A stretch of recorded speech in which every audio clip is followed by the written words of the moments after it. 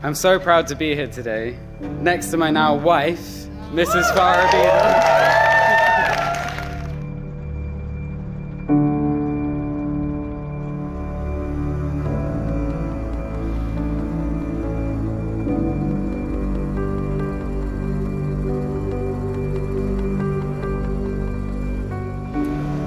Farah James, it's so easy to see how much in love you both are, and also how well suited you are to each other.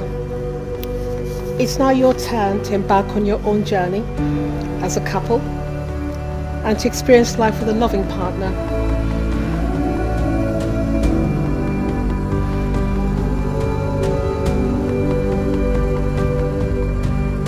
Two years later, James phoned me and he told me that he had finally persuaded Farah to marry him.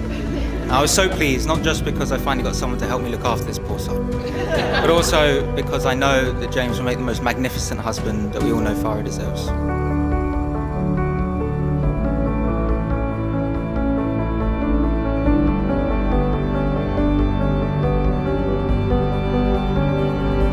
Farah, you look so beautiful.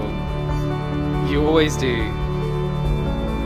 But today your beauty shines through in your eyes, in your smile, in this dress, and in your words and in your heart.